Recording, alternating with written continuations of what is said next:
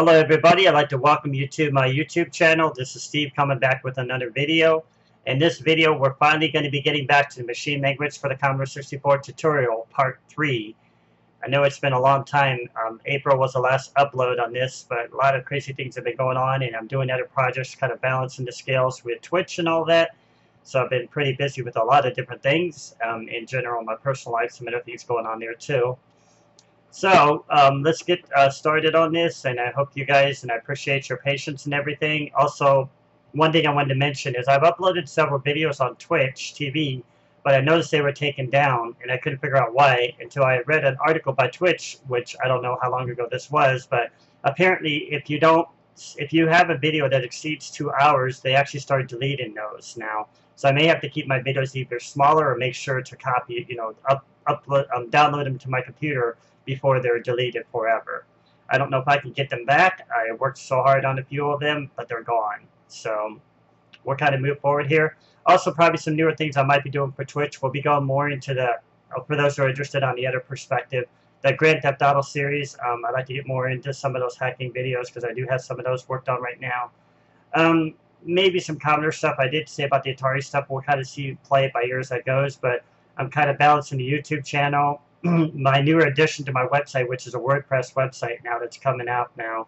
I'm redoing the entire website, and I'm trying to move everything just toward the Commodore 64 and get rid of all that other stuff. So let's get started here. Okay, guys, so the last time we left off, we were getting ready to talk about the instruction set for the Commodore 64. I've done a lot of write-up between here and there, but I know I need to do probably a little bit more, but I'm just going to kind of go with what I have. Now, I've been using this book a lot. For those who want to know, this is the Jim Butterfield book. You can see it there, Machine Language for the Commodore 64 and other Commodore computers. It's got a lot of good reference material, explains the hardware and, the architecture side and just writing, machine language programs and stuff like that. So I'm just going to read this, and then we'll kind of probably start doing some examples. So this video may be more about you just seeing me doing some example series, some coding series. I know a lot of people are interested in that.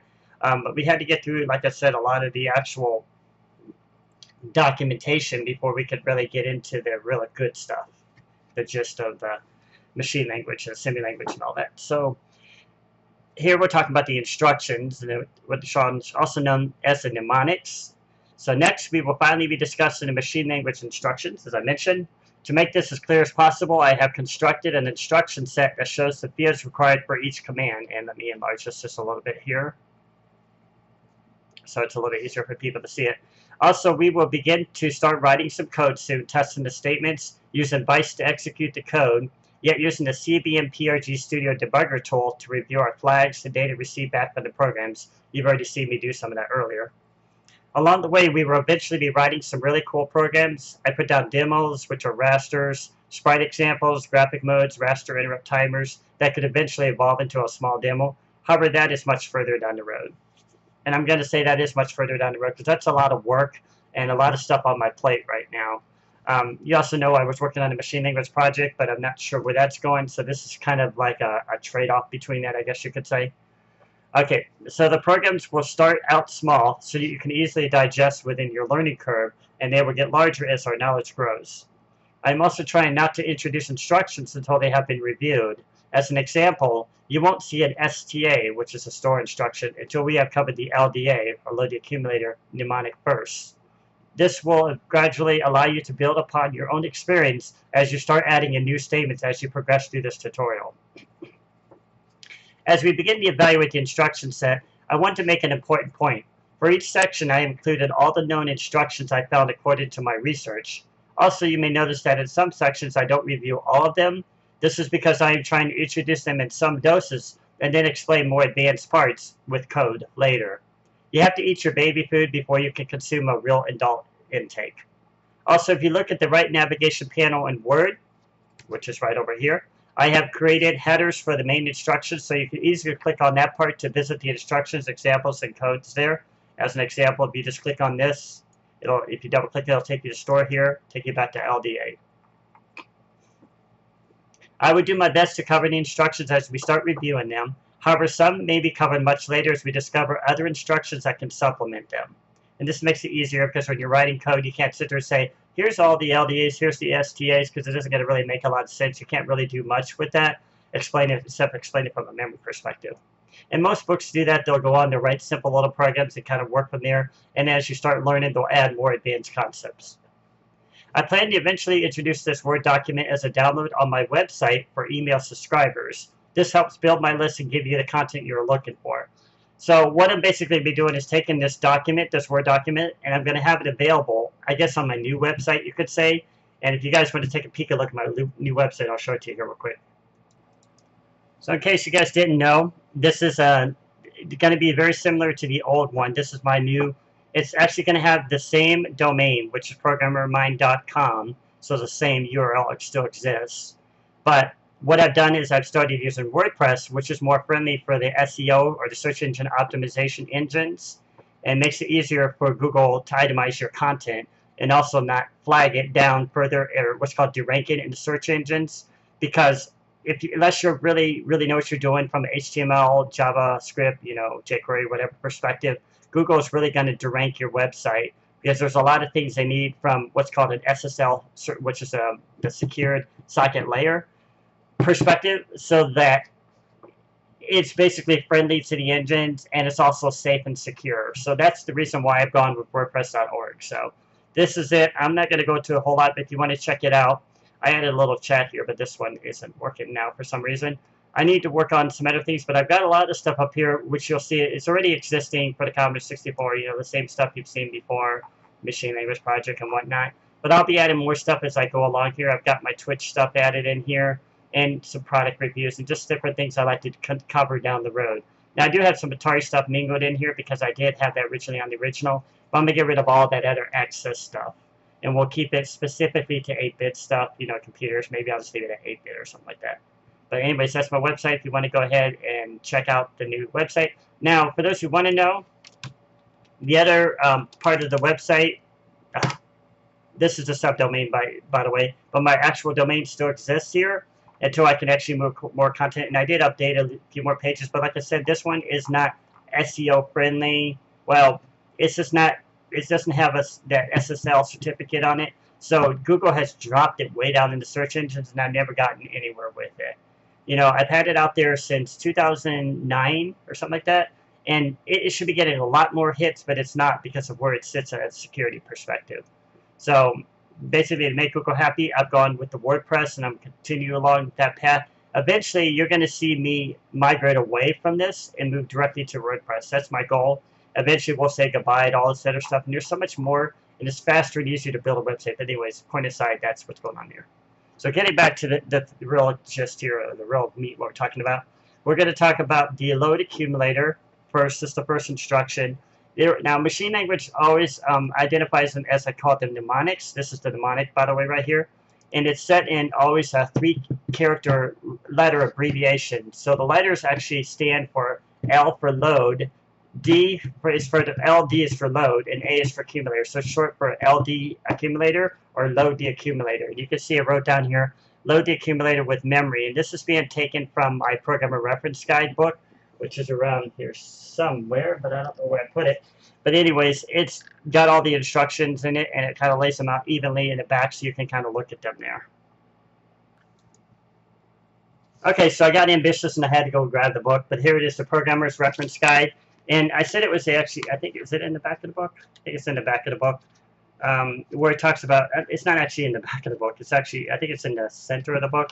It's a great book, though, if you want to learn. Right here, for example, these are like the instructions I'm talking about.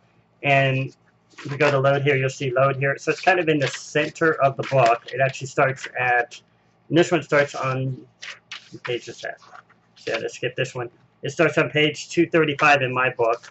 But you can see the first one, it puts them in alphabetical order. It shows add with caret ADC, and then so on. And as you go through page by page there, you'll see there's more and more of them. And they're laid out just exactly as I graphed them out there for you. So I wanted to show you that's where I'm getting all that from. And it's important to understand it, because there's various ways you can use instructions in machine language. There's things understanding about the addressing mode, which is what we're doing right now, which is the immediate mode. And then there's 0 page down here. There's zero page with X, which is the X register. There's absolute with the X, absolute with the Y, indirect with the X, and indirect with the Y. I know it's a lot to cover, and a lot of them follow the same concept. So it's really important to understand, to know that there's various ways you can use one instruction in machine language. It's not like where you just have a, I guess you could equivalent it to like a print command, I guess, in BASIC, because in print you can do a lot of different things with print. You can actually print strings, you can print, you know, regular inside of quotes, you can just print numbers. There's a lot of different ways. I guess the next same concept, you could use many things like with that, just like you could with the instruction. But also it breaks down some specifics that you want to know for the instruction as well. And it shows you right here. So we'll be covering the immediate mode first, which if you look at this section, you'll see, and also I wrote down here, just as the book shows the status flags here that are used, which is a negative flag, the zero flag, the carry flag, the interrupt, the decimal, and the overflow. So you can see here it's got the addressing mode, which is the immediate, and that's the one we're going to be covering, as I said. And then I got these titled. I got the addressing mode, and I got mnemonics, which is, you'll see an example of the instruction itself. The opcode, that's those numbers that follow after, and you can see where this operand is. That's where this opcode is. I can put it in here, for example, just in case you're curious. That's the operand, which is what this says for OPER. The size in bytes, which is essential when you're writing, especially like in rasters and stuff, and timing. The number of cycles. Actually, this is for disk size, excuse me. This is what I was talking about for the speed, number of cycles. So we'll be covering that first, but then you got zero page. I won't go into a lot of this because we'll probably be covering that later, but there's different things you can do with zero page. When we get to zero page, we'll cover more of those. And then here's the operand again, and the operand, this is the hex value, so this is actually 169 decimal. I guess I could have done something like that, and I think this is 165 if I remember. Or something like that. Over here, you can also use your calculator. I got the Windows 7 calculator here. I could easily translate just by typing in A9. You can see it's 169, or if I type in A5, it's 165. Okay, I was right. And in size and bytes, the same number of cycles. And then you've got, like I said, zero page with X, and this is where it gets a little bit more. If you want to basically be able to copy memory, you can take a range of memory and use it with the X register, because the X can go from 0 to 255. But like I said, we'll be covering more of that later. The absolute is directly referencing memory as a whole.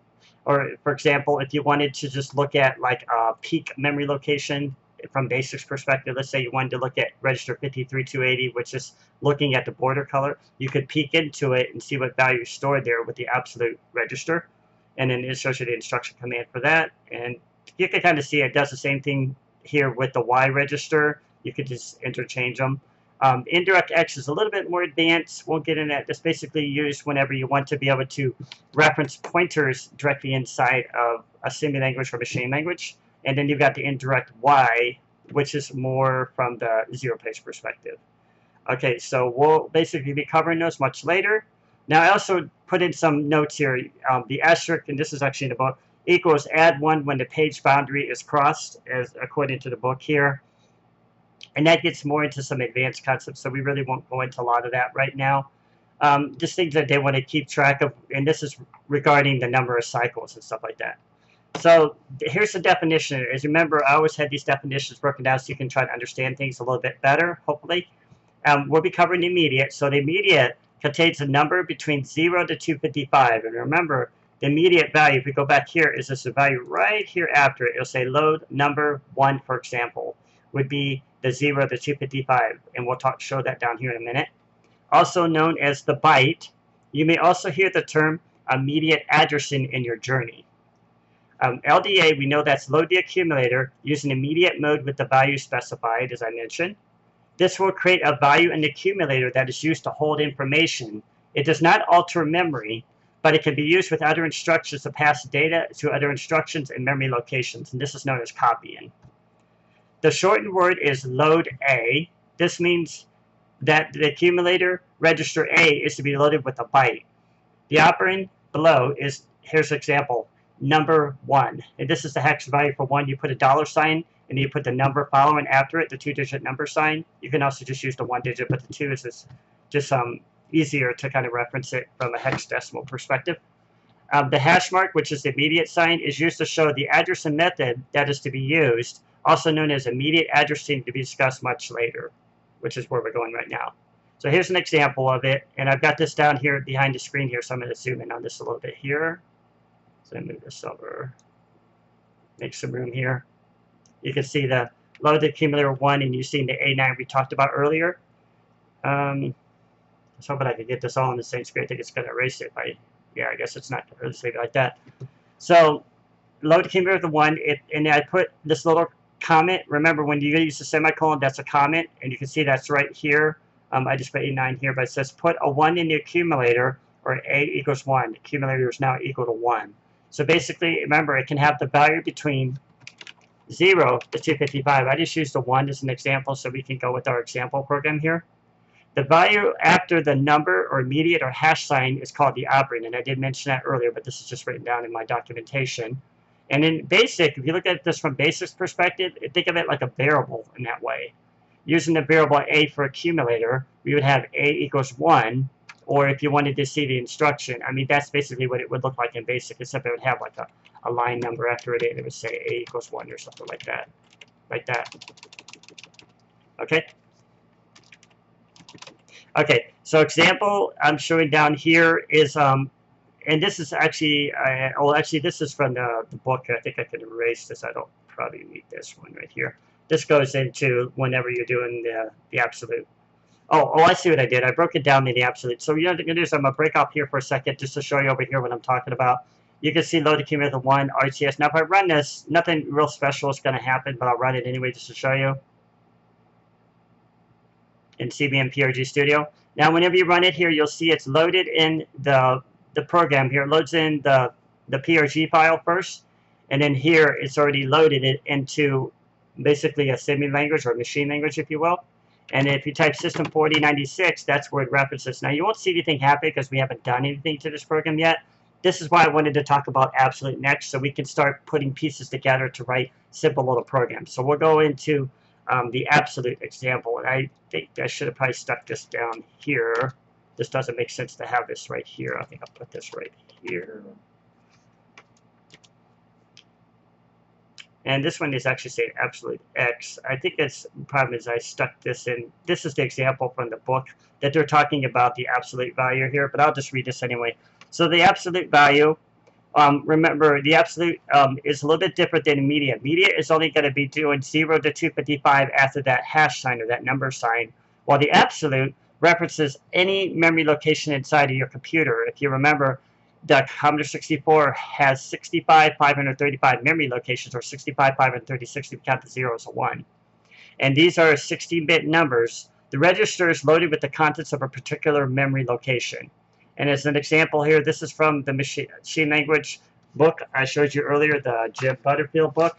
It's just saying load the absolute value, that's that $ for absolute, 33C, and of course if we needed our calculator we could go over here and translate it for those who want to know. It's memory location 828, which is just an empty area in memory. Just you could do stuff with. A lot of sprites are loaded into that from a basic perspective. And then here's the comment for that. Load the accumulator with the value found in 828, known as the absolute address. And then, so what I would like to do now before we go into the rest of this is this is his example. I'm going to actually alter this a little bit, because if we use this one, it's not going to get me what I'm looking for. 828, I mean, we could do it. I guess we could show you what it does. It'll store it into 828 just to kind of be consistent with this, I guess. So we'll change that to store. And I went right into store, and this is why I wanted to cover the LDA, because if we go into store, you can be like, okay, now you're looking at store. But that's the only way you can write a machine language program, and that's down here a little bit later when we talked about store. So I think what I'll do is I'll write it here, and then I'll read the rest of this, and we'll go down through that. So the operand, the definition of an operand, here's the definition for the operand. The book introduced in Commodore 64 machine code describes that as part of the machine language, or the assembly language, that specifies what is to be done. According to Jim Butterfield's book, Machine Language for the Commodore 64 and Other Commodore Computers, load, LDA, is used as a copy in action. If we load A, we saw that earlier, LDA, from address 2345, we are essentially making a copy of the contents of hex 2345 into A, the accumulator, but 2345 still contains its previous value. Similarly, if we store Y into 3456, and just correcting myself here, we are storing a copy of the contents of Y to that address. Y does not change. So it doesn't change anything with the X and Y registers until we're doing something a little bit more with it. But it's essentially just a way of referencing the memory location. And that's a little bit more advanced here, but he's just talking about that. The 650X, or the 6502, of course, has, or 6510, he just 650X because there's a lot of different processors that work for the Commodore 64, has no way of moving information directly from one memory address to another. Thus, this information must be passed via A, which is accumulator, the X register, or Y for the Y register. It is loaded from the old address and stored into the new address. And here's my reference material machine language for the Commodore 64 and other Commodore computers. Now, I know we kind of went through that real quickly, so bear with me on that. I wanted to go into the store instructions so we can finally run this program and make it make a little bit more sense to you. So store, a little bit different than load the accumulator. Store is actually storing the contents, so it's actually going to basically be like writing into a memory location. So here's the same thing. STA, or the abbreviation, remember, for the three-letter mnemonic, is ST for store, that's short for store, and A for accumulator. So store, accumulator, and memory. And these are the status flags that are used: the negative flag, zero flag, carry flag, interrupt flag, decimal, and the overflow. And then we've got the same, you see I've kept the same titling here, the same categories: address and mode, mnemonics, opcode, size and bytes, number of cycles. Very similar. We got 0 page, and it shows the example for that one, store the operand. And like I said, we'll talk about 0 page much more later. It shows the operand code, the size, bytes, number of cycles, and you can see all these are very similar. We have 0 page with X, same thing. We have absolute, which we'll be discussing here very shortly. Absolute with X, we were talking about that briefly a little bit earlier. Absolute Y, indirect X, and indirect Y, which we kind of covered. These are just from the store. Remember, it's just like copying into that memory location. Earlier we were copying into the load accumulator, but now we're going to be copying it directly into memory reference and memory so that we can make changes. And STA, store the contents of the accumulator in the address specified.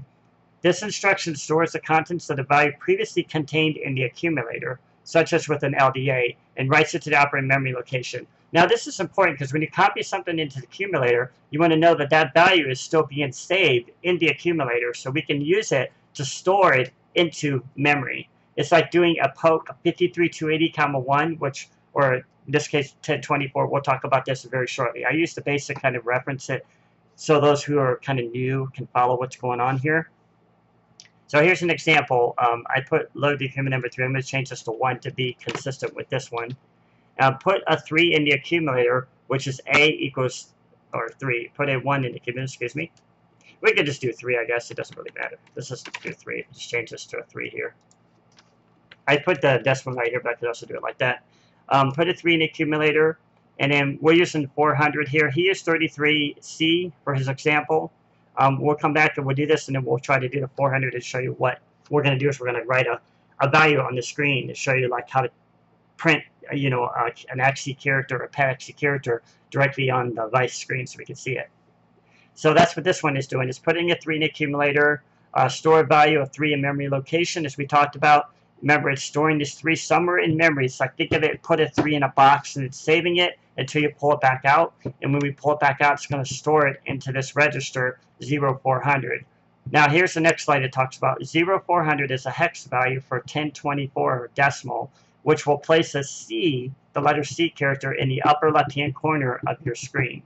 And we'll see this in a minute. RTS basic is 1024, or poke 1024, 3. So what I wanted to do first, now that hopefully you have a better understanding of how store works, it's basically referencing directly inside of that memory location, and it's going to poke a value into that memory location. So if we had to see this here, we're going to erase this one here, 0400. It's just, as I showed you over there earlier, it's like go and poke 1024, 3, like that. And then we're going to run this, and I'll show you what will happen. It'll print a value on the screen here.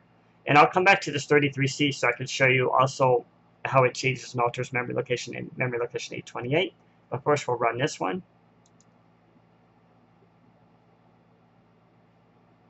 Remember, we still have it referenced that our, oh wait, What happened? Oh, it shrunk it off the screen. I was like, where did it go? Okay, this is because I enlarged everything here, so I couldn't figure out where my thing went to.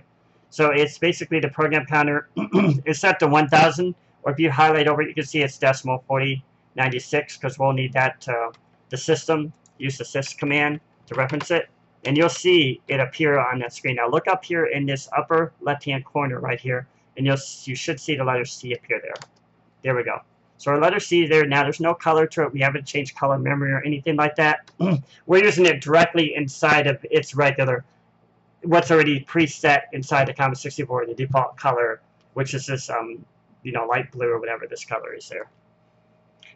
So now, before we go into this, I wanted to show you the 33C I was talking about earlier, to show you how this is referenced in memory without seeing something on your screen, but using Jim Butterfield's example for the, what was it, the 828 3C or whatever it was. What was it, 828? I think it was 3C.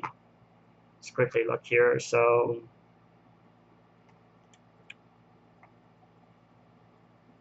right here, 33C. I was just making sure I had the right value. So 33C. So we'll change this to 33C instead. And again, it's just a way of referencing another memory location. If I highlight over this too, I think it might even show you that one. You can see it shows right there 1024. I don't know if you can see that, but it shows it for a second there. And it shows the binary value. You see the binary value there, which is the 16-digit number there. And get this to stay on the screen. And it shows the octal, which is 2000. It shows the decimal, or octagonal. Oh, come on, stay on the screen here. It shows the decimal. I had to click off the screen to get it back on. It shows the hex value. We can see 0400, and it shows the character value for it. So we'll change this to 33C. And also, I don't know why this is not changing this. 33C, like that. You can also reference it as 33C if you want to see the actual bytes. Should do the same thing. You still see it's 828. Now we'll run this one too. This time you won't see a C appear when I sys to it, but I'll show you what's going on, and you may understand this from a memory perspective, which we'll look at here. So, what was it, 4096? Now you didn't see anything change because we didn't reference screen memory this time, but remember, we did change that memory location of 828, which should have a 3 in it now. Now, if you want to see if this is actually working, just go here and change this value to something else like a 7, and we'll rerun it. And you'll see that it's copying the accumulator into 7, and it's storing it in this memory location of 828. So we sys again. We also have to sys each time, and we peek into it for basic, and you'll see that the value of 7 is now stored in the computer's memory. And that's how you can pass values back. That's how you basically start moving values around so that you can make things start happening on the screen. You can move values in to create like sprites on the screen. And then that's essentially how the computer sees all these values, and it transfers them to the memory locations. So like I said, this is a pretty simple example. And also, the RTS, which I didn't introduce here yet, but I will here in a minute, is basically a way of exiting back basic here so that we can see our program. Otherwise, it's going to lock up, because if you don't use an RTS, it crashes and goes to the stack. You know, crashes the stack and whatnot. So the address 0400 is 16 bits long, and so it will take 2 bytes to hold the address.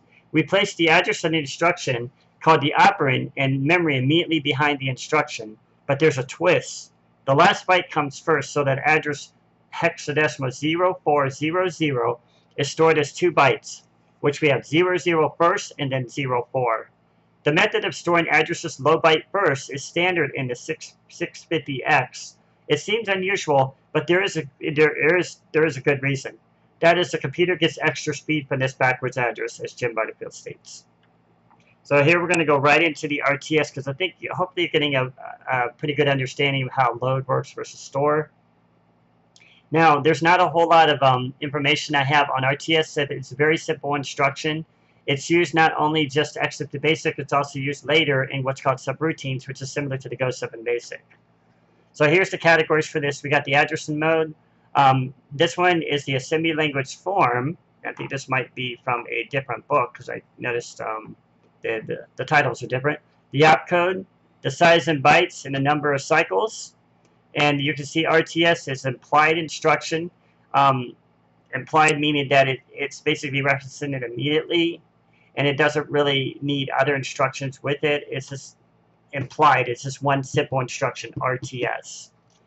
And then the opcode would be 60, size in bytes, number of cycles, and so forth. So there's really no way to absolutely take an RTS and use it with an absolute value. You can't use it with the accumulator. It just basically is an implied, and it basically references directly inside of memory. So it's a simple way of the computer to exit out from where it started at.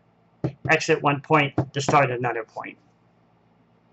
Okay, so note, I felt it was important to cover the RTS statement earlier since it is used to execute out of the machine language program and into Vice Basic, as I mentioned here. So this will be used when we need to look at the status registers in the machine language monitor as a guide.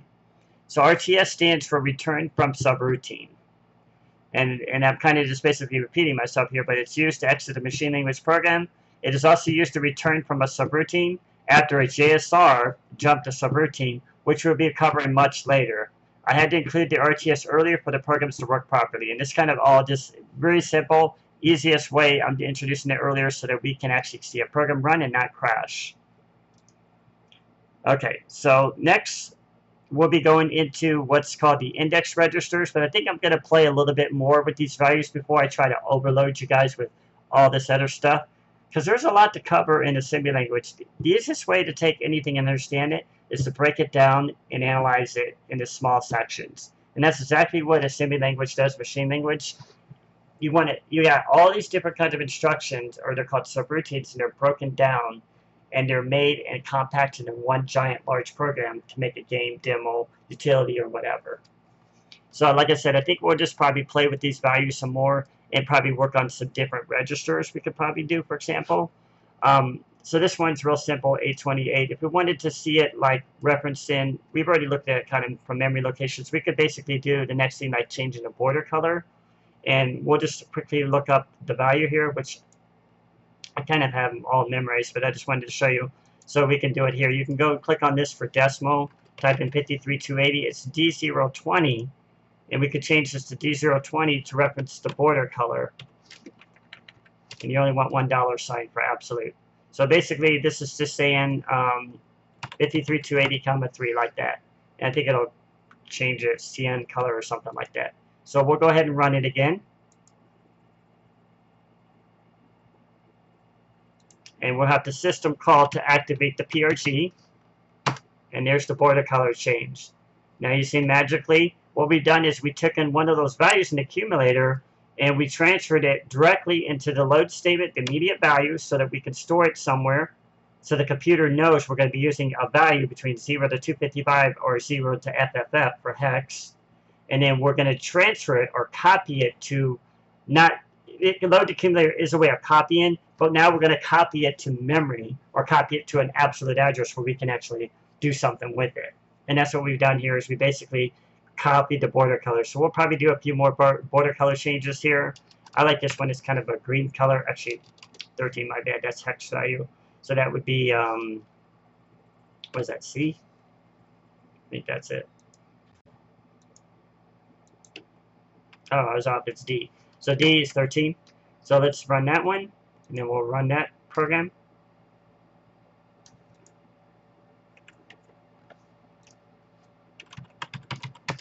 And it's green. So you can see what it's doing, and I'll go back here and show you with the peek command. It's essentially taking those values in the accumulator, and it's copying them directly into memory location here.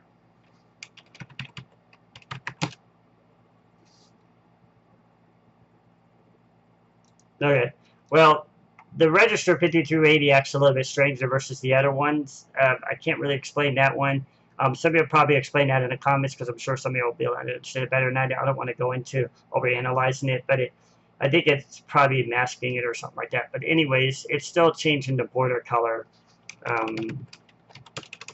Try a few different things here to see if I could, anyway. Okay. So what we'll do is we'll change the screen background color. So we're going to add to this program. So we're going to extend it a little bit. And now what we're going to do is something a little bit different. I don't want to throw you, but you can also do multiple loads in accumulator, and you can immediately write over the previous value. So remember earlier we had this 13 in here. Now we want to change the border color maybe to black. We'll use 00 for the black color. to change the border color.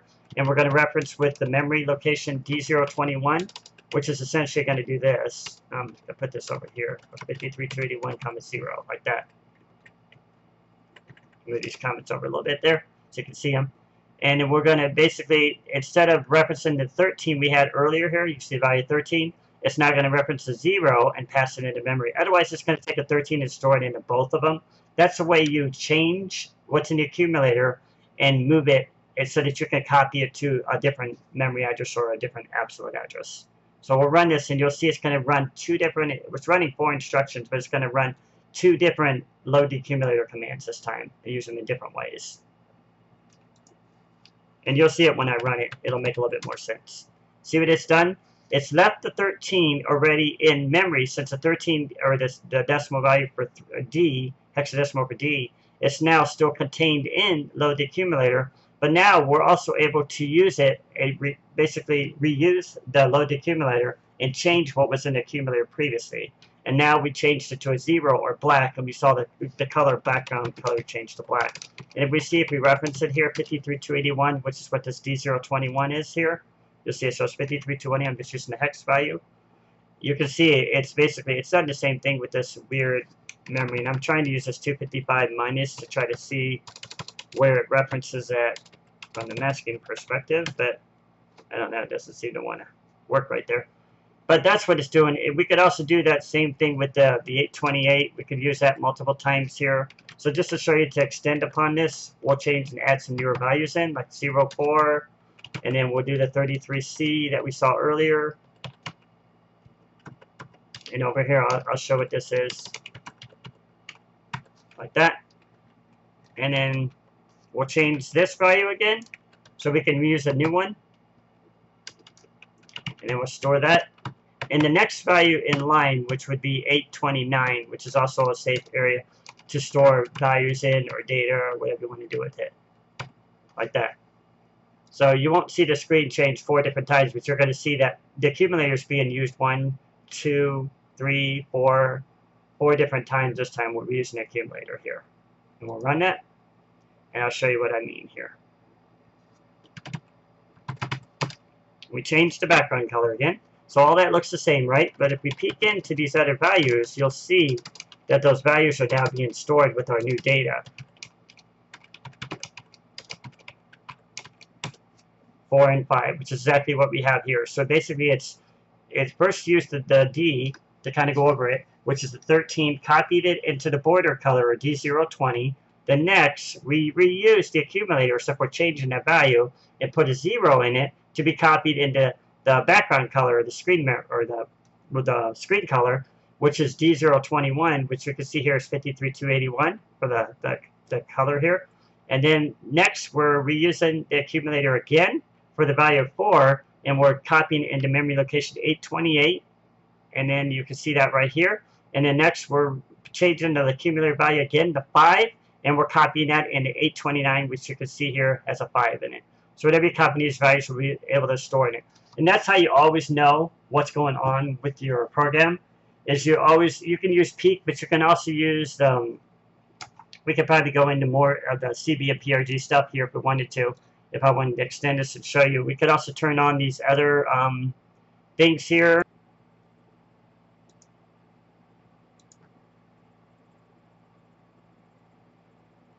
One second. Okay, guys, so I had to pause it. Feeling like I'm not on key tonight, but what I'm basically looking for is this. This is showing you the memory, and I wanted to show you this so that you guys could see what's going on with the computer's memory here. And this is the same thing you're looking at as you're looking at advice, and this is basically referencing the debugger, which allows you to see the instruction step by step here. And this shows you what I'm talking about earlier, the value of A9, which is the operand. You can see the value of 0D, which is what is stored in here for the decimal value, for that change in the background border color, and this is the screen color and so forth. I don't know why. Okay, it does let me move this one. Okay, I was going to go to 33C here. I guess I have to do it this way. I can't seem to do it that way for some reason. So I wanted to keep this open. Let's see if I can expand this. I can't. This I can't like. I guess I could just reference it here. There we go. I wanted to do this step debugger just to show you. You can see the values changing in these memory locations. So let's get this one started. It should go right through them. You should see them. I guess they don't work directly with this one. Unless it hits the RTS maybe. Huh. There it is. You can see them all right now. Okay, so it loaded in the 4 and the 5. So it looks like it does work here. I'll move this over here if you want to see it. I can't, unfortunately, zoom in on this, so you're probably not going to see it real well. But it took what was, you saw here earlier, the 33.4, and it copied it. And this is how the accumulator is looking at it. So this is the accumulator right here. And it's looking at memory from that perspective. It is stored in the 4. And these are one after the other. So it's 33C, 33D, 33E, and so on as you're counting through the memory. And it goes all the way up to FFFF. I don't know why it showed FFF8, but basically is a way of seeing what the computer's done with memory here. And if we go to 0400, same thing. You could see, or D020, I'll say 0400. I meant to say D020. You could see it's got 0D and it's got the 00 in it. So if we change this one to something else, you would see a different value in here. Let's just say if I changed it to 1, for example, and ran it.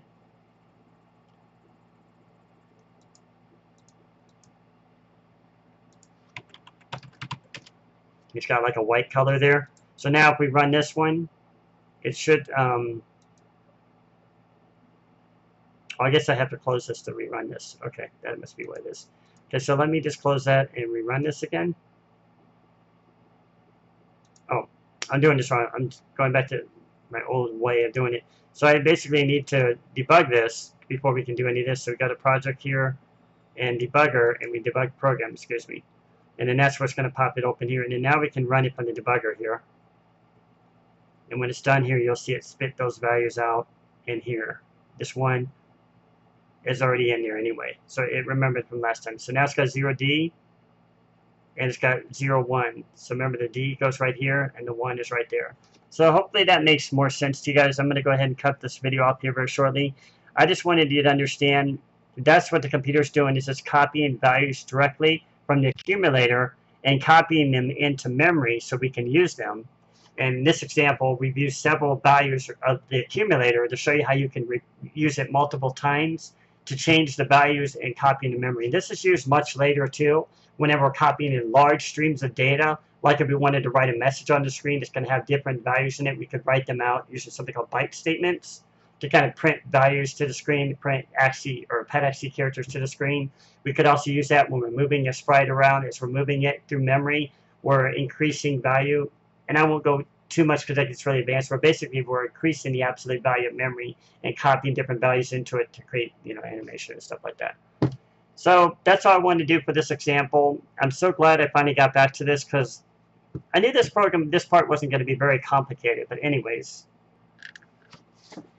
so yeah, that's basically what you're doing in a nutshell here. We're basically taking values that are in an accumulator from 0 to 255, and we're using those in this example to copy those from the accumulator. We're loading them in the value. That's the copying process. So we're copying that number into memory so we can use it, and then we're transferring it to another memory location, or we're overwriting another memory location. In this example, we use the store command, or the absolute value of store, to store command. Now you can't store immediate value because you can't store something directly into memory that way. It has to store it.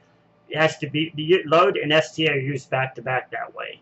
You always have to remember, as long as your value is copied in memory, you're not going to be able to store immediate value because you're not storing it into immediate. You're storing it into the absolute value, which is what allows you to use like the poke 1024,1 as an example, or poke 53280,7 as an example.